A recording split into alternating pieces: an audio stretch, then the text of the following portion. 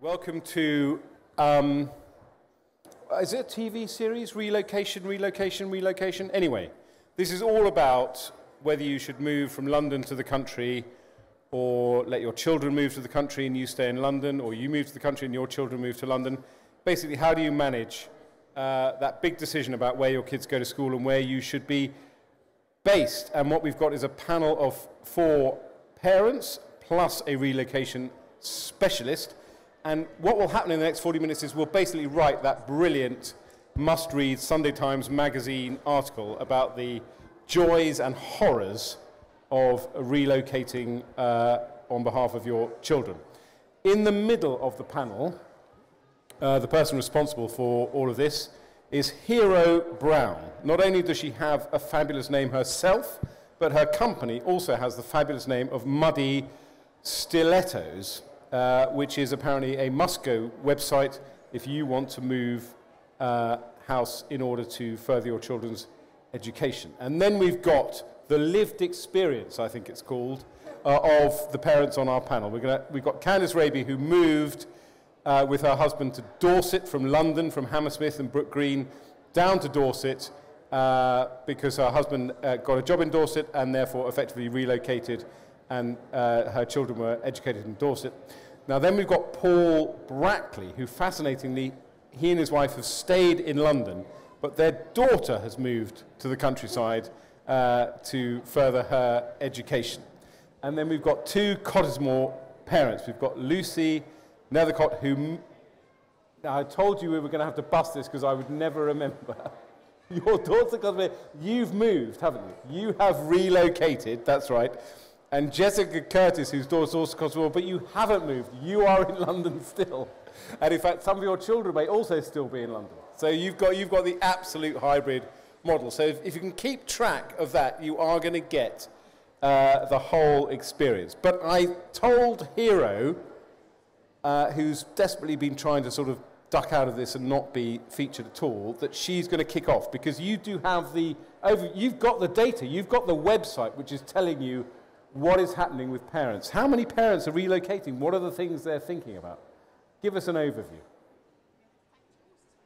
And also, we have terrible microphones. So, Paul, you're going to have to give Hero your microphone. Is that working? Oh, yes, it is. Oh, yeah, it is working. Yes, thanks for that. And don't be afraid to shout into your microphone. Right, thank you. Well, yes, Muddy Stilettos isn't just about relocating, actually. I should probably make that clear. We're a lifestyle site for people outside London. So we've got 1 million users a month, women mostly, who look to us for everything from kind of, boutique hotels and nice walks at the pub and stuff for their children. And that's kind of how we started getting into school reviews and looking at, how people are, particularly over the last, sort of 18 months with COVID, how they've been kind of moving out of London, how they've been changing their habits and obviously wanted to change lifestyles for obvious reasons. So we've definitely noticed on Muddy Stilettos, no question, a massive kind of surge in interest on our site for the school reviews, because ours are kind of centred, usually outside of London. And also we did a Best Places to Live guide, where because we're on the ground in all these areas, we're able to sort of match the sort of lifestyle elements for people when they want to move with the schools and with the houses. And so that's a very long-winded way of saying absolutely there's been a surge of interest of moving from the city into the countryside that we've noticed. And what are the kind of questions you get from your readers and viewers and users of your website about the perils or opportunities of relocation? I think most people, I don't think most people that we've talked to have seen it as a peril. I think that, when you're kind of contacting people like us, you kind of made that decision. You're almost in that spot, aren't you, thinking, oh no, I've got to change something in my life. And it might be, it probably has been, in the last 18 months about the education. If there were a lot of kids who are in state school education, a lot of the parents have been sort of looking to move into the private sector. If they had problems with secondary schools, but also the parents as well. I think there's that whole lifestyle, that recalibration that we all had to have during COVID, when we were just thinking, what is the point of things here? Just to have more time, to have more space, to have a little bit more largesse with your family. Those are all the things I think that have been driving this move. Brilliant. Well, look, I love this subject, and we're going to start talking to parents. And the reason I love it is that I'm obviously a born and bred Londoner, but we do have a house in Oxfordshire because of my previous job as an MP. And in fact, we had this dilemma with our kids. Would they be educated in Oxfordshire or London? And so we have, and it's obviously one of the favourite dinner party conversations about whether to leave London or stay put. And we're going to start with Candice, who was a pioneer because she left 7 years ago, unwillingly, to Dorset, and maybe coming back to London. Tell us about your experience. Well, my children were at the school that I went to and my grandmother went to, so I was somewhat reluctant. In London? Yeah, in London. Shout out for Norland Place. Anybody got a child there? Wonderful school. And my husband came back and confessed that he was actually a hobbit from the Shires and not a Londoner, and that we were moving to Dorset, to somewhere called Wimborne that I've never heard of. And we went down to look at lots of different schools in the countryside and were shown around a bewildering range of facilities and prep schools, and chose probably the one that felt the most urban, looking back on it at the time, because that's how our heads were calibrated.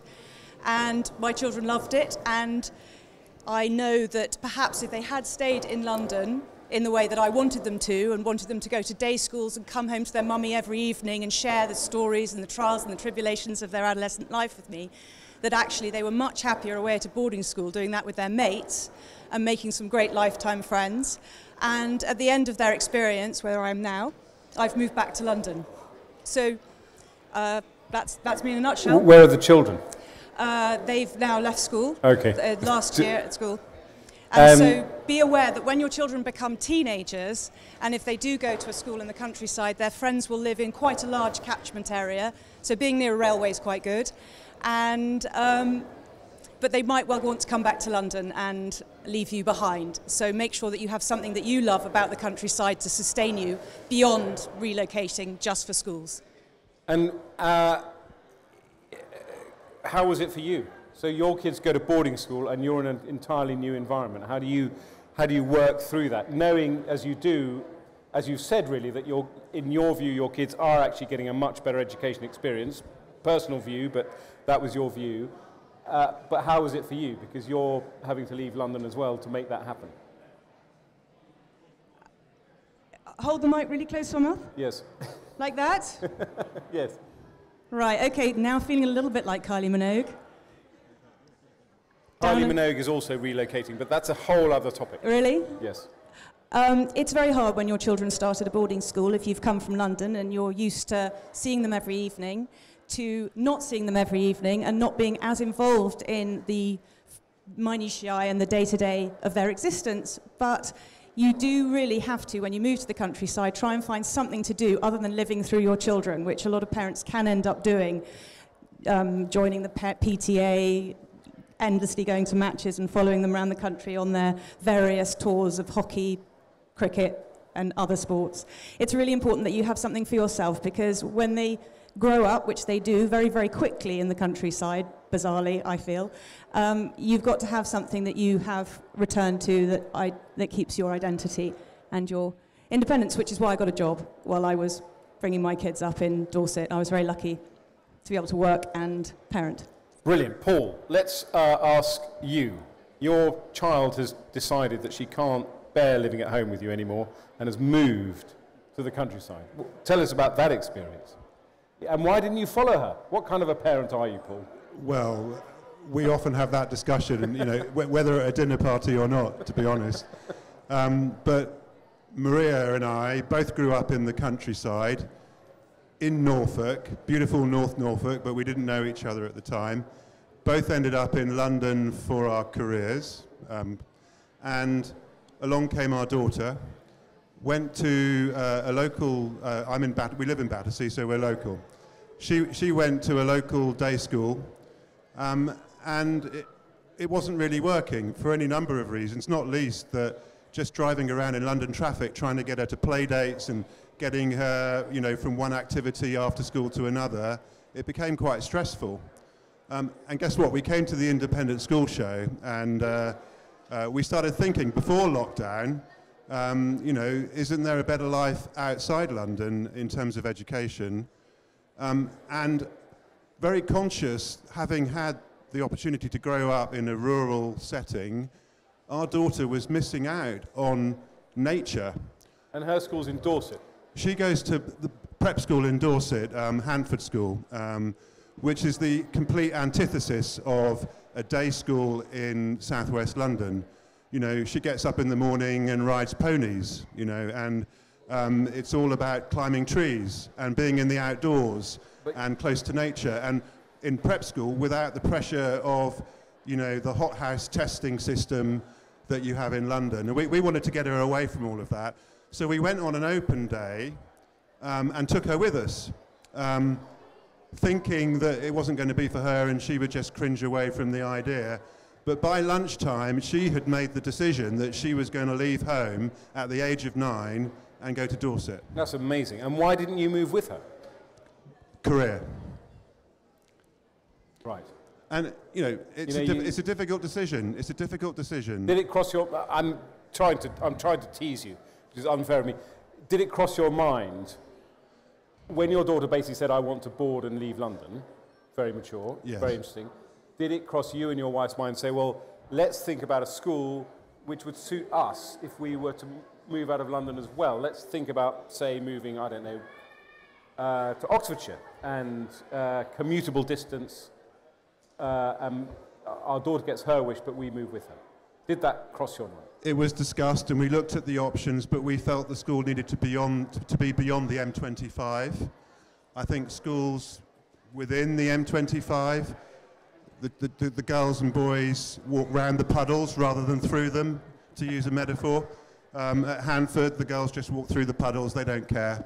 And we wanted her to have that freedom and self-expression. Right. Right, I'm going to turn to the Cottesmore parents. Lucy, walking through puddles. Now your daughter's gone to Cottesmore and you moved as well. Yes, that's right. So I actually have 3 at Cottesmore, and my eldest is my son, who at the age of, I think he was 8, he'd been in London day school forever, and we'd lived in London. My husband was born and brought up in London, so he'd been there a very long time. So everyone used to joke about me never being able to get him to leave London ever. And then my eldest said one day, I really want to board and leave London. I don't like the pollution. I don't want to take the school bus. I want more space. I don't like the playground because it's got no real grass. And we felt that we should listen to him. A lot of my friends was quite surprised that we were letting our child choose his own path at that age. But you had secretly been plotting to leave London already, hadn't you? I wouldn't have minded it, but my husband was a definite no at that point. So we went and looked around Cottesmore, and as we went back up the drive, I cried because I knew that the die was cast, because he loved it, and we all loved all the children there. And like Paul was saying, the country existence is so different and relaxed, and they get still into the same fabulous secondary schools. So we weren't feeling like we were compromising on the quality of academics, but it was about what else the school could bring. So where do you live now? So then our middle son, who we felt was not suited to boarding, said, I want to go to the same school as my older brother, but I don't want to board. Ah. At which point we all said, what are we doing living in a tiny London house? We could move out. My husband's commute is slightly longer, but not significantly so, because we live near Haywards Heath, which is quite a good run in. And so we all moved out last year, and we have a 5-year-old as well who's in the pre-prep. And my middle son, who said he didn't want to board, now does 3 nights a week and doesn't look back. So we really should have your husband here, because clearly you are living the dream. How is your husband coping? Actually, weirdly, he's adjusted to it so much more easily and happily than I have, who was quite happy to take the train up to Victoria this morning and have a walk up and down the shops. And he's very happy on his mower at home. Right. So we've had Candice, who went to Dorset because her husband got a job there, and that dictated the school. We've had Paul, who stayed put in London while his very grown-up daughter decided she was going off boarding. We've got Lucy, whose very grown-up son has led the entire family and children down to Cottesmore. And now we've got Jessica, who is the hybrid, who's got children at Cottesmore, but children in London, and you're stuck in the middle, whatever. Tell us about your experience. Yeah, I mean, what I would say is that boarding was never my plan. It was never part of my picture that I had in my head when I had my 3 boys. I always thought we would live happily in London, the kids would be happy, everything would continue brilliantly until they were maybe 11, they would go boarding, but definitely at 13. And so now to have an 11-year-old at boarding, a 9-year-old at boarding, he started at 8, and my 6-year-old with me still in London is something I'd never imagined would happen. And I agree with a lot of what everyone said, and we kind of put together our own little version of it, that my eldest son being in London, it became in the afternoons trying to get them home from school after their activities, after all their clubs. It was 7 p.m, an hour of homework, bedtime. It all became a very stressful, unrelaxing. He was sitting in the car for hours, and it was affecting our family life and our daily life. And so I sort of thought about maybe looking at boarding schools. The school that he was at sort of recommends boarding schools, so we had a look at all of them. And there was something magical about Cottesmore again. Co-ed boarding, the children can be children. They're running around with mud splattered on their heads and faces and happy, and it made me feel bad for my children that they were stuck on wherever, Hammersmith, in a traffic jam trying to get them to swim club in time. It became very obvious that how I thought our lives would turn out was not going to pan the way we thought. So my eldest son started boarding school. It was the best thing I've ever done for him. He comes home happy. He's got, I think the way we see it is exactly as you said before, the hybrid model. He's got the best of all worlds. He's got life in the countryside, comes home to London. And then obviously my second son saw the same thing happening and saw how happy he came home, all the adventures he was having, going paddleboarding in the lunch break. You know, it's a different life. And then my middle son started at 8, which is again something I never thought we would do. Sorry, that's not me. I think that's over there. Okay, and now I'm trying to keep my 6-year-old at home as long as possible. So that's. But the question we all want to know is, you know, once they're all out of London schools, are you going to move? Well, no. So this is exactly the thing. So we kind of thought when Max started boarding school, we were going to move to the countryside. We looked at houses. That was our idea, was then to stop my oldest son boarding. All 3 would go to Cottesmore and all be day children. And we were looking at all these houses.